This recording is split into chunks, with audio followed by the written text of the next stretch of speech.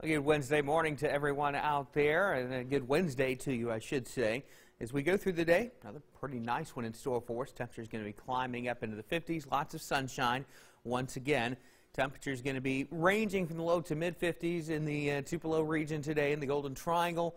Mainly mid to upper 50s on the board. West Alabama going to be in the low to mid 50s today as well. All in all, pretty pleasant weather in store for us tonight. Once again, the potential for at least a few spots to dip down below freezing, and a few spots may stay above freezing. Widespread frost so across the area. The Futurecast keeps us dry up until Friday. We can get some scattered showers and thunderstorms. This upper level system back off to the west sort of pushes a little bit of energy into our neck of the woods.